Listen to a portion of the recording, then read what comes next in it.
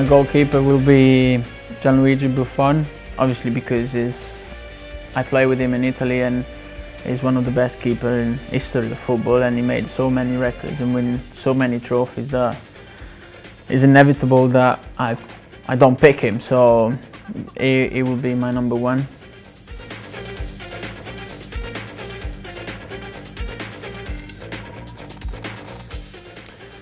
My defender will be John Terry, because he teach me a lot through the years I've been at Chelsea, and he's a real leader, great defender, great person, and obviously, you know, in a team you always need a leader, and I think he will be one of them.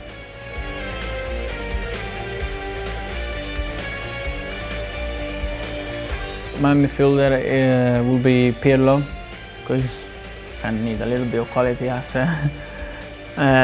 So Pirlo will be my midfield because technically he's probably the best I've ever seen, and he's so calm on the ball that I never saw him with a different face the one he has. He never expressed himself tired or fresh, anxious, nervous, angry, happy. He's always the same face, so he's an amazing footballer.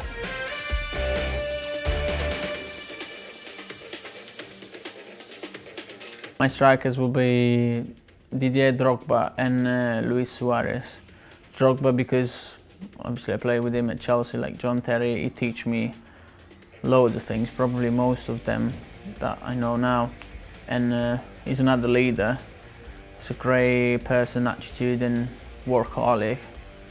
And Suarez, obviously because what he achieved over the past few years, playing at Liverpool, going to Barcelona and showing everyone that he can score more goals than Messi. Obviously that's the target, and five-a-side is very good. He's gonna nutmeg everyone.